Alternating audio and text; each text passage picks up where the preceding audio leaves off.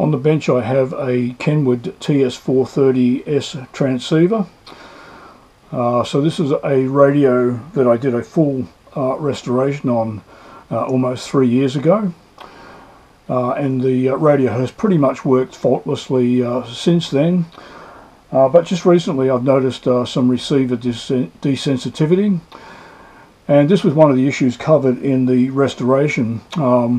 What we found is the relays that switch in the various receiver filter groups were oxidized and creating a high resistance path, and it was attenuating the signal.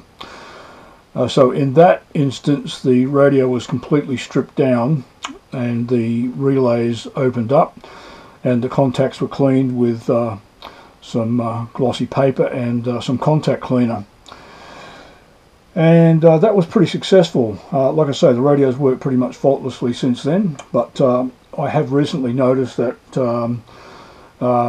at least 40 meters and the 30 meter band have become desensitized again. So I'll just turn the radio on. So it's just got a wire on it at the moment, so we're just picking up some random noise. So this is 80 meters and it sounds reasonably healthy. And then 40, the signals die. 10's a little better. And then 20 meters seems to be quite sensitive. And the rest of the bands, as we get up higher, the band's a bit quieter anyway. Low frequency, 80 meters, 40 meters, very quiet. So what I'm going to do is I'm going to put the ohm meter from the center pin of the coaxial cable connector to ground, and that will measure the resistance of the relay contacts. There are some inductors in this circuit, so it won't be completely zero, but we should be able to see some resistance.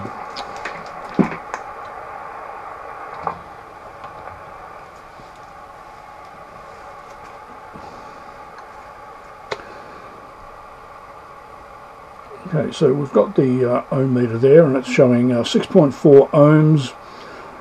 I'm not sure whether that's good or bad. This is on the 40 meter band. Going up to 30 meters, we're getting about 7 ohms. 20 meters seem to drop back a bit. Through the rest of the band, sort of sitting around 5.96. Low frequency 5.7, 80 meters 5.8, 40 meters. Yeah, it seems a little unstable and it's on occasions quite high, so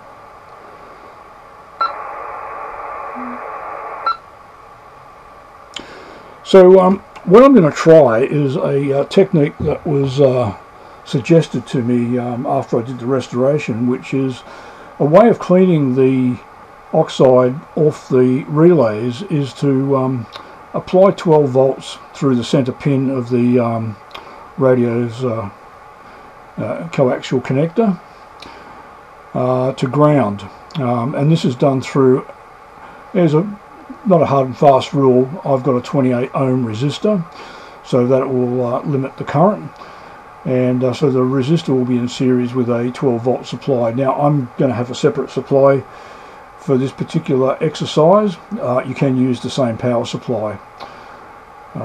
So we're going to set that up now.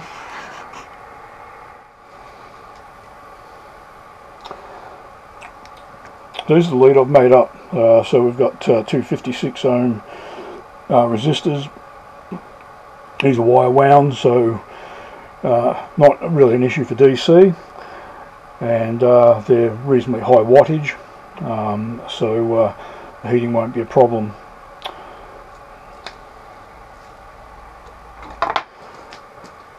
Okay, we're going to conduct this procedure. I'll just turn the radio around just to show what's going on. So we've got the resistor in line with the amp meter.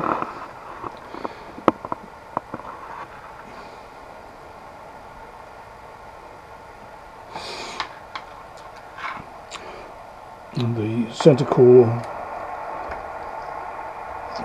there. I'm trying to get as good electrical contact as possible. And the other side to ground. There's our 12 volt supply here, in series through the meter, measuring milliamps.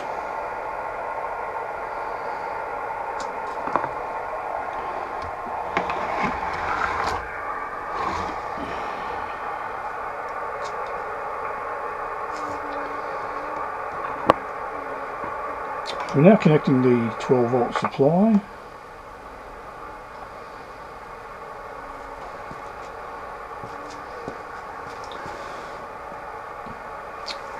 Measuring about 400 milliamps.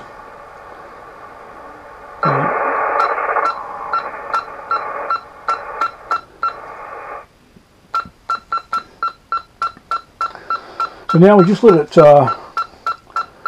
cycle through the various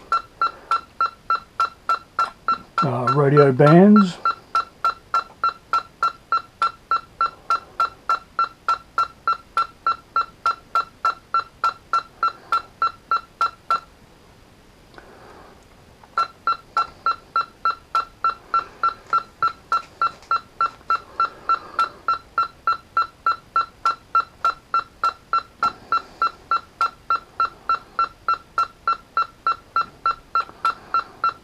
And we do this for a couple of minutes.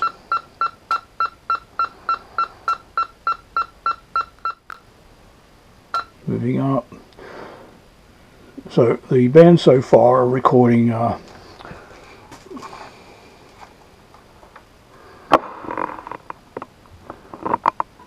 can see that 382 odd milliamps.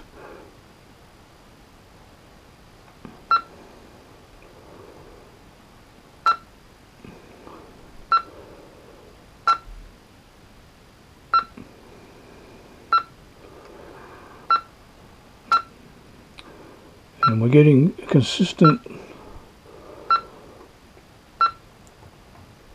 current draw as we go through all the band groups. If there was any higher resistance, we would see a drop in the current flow, but it's looking fairly consistent.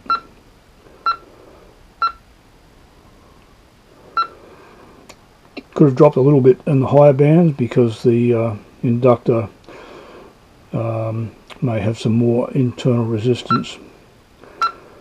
What I'm going to do, I'm just going to cycle through these one more time.